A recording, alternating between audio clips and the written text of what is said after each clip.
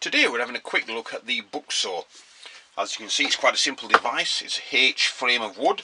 These are all loosely connected, so it wobbles about a bit when it's not under tension.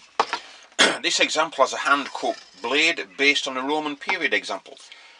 The bucksaw dates to at least the Roman period onwards and has been in continuous use ever since. So it will cover Anglo-Saxon, Viking, Roman and medieval period reenactment. This one has like a jute stringed tie, and as you turn the clack, it's called a clack for obvious reasons, as you turn the clack it increases the tension on the frame. So let's see how this one cuts.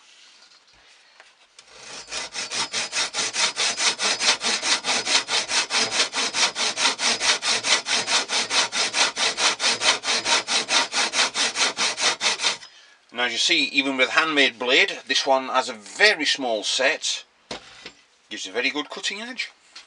The Anglo-Saxon, Viking, Roman and medieval bucksaw.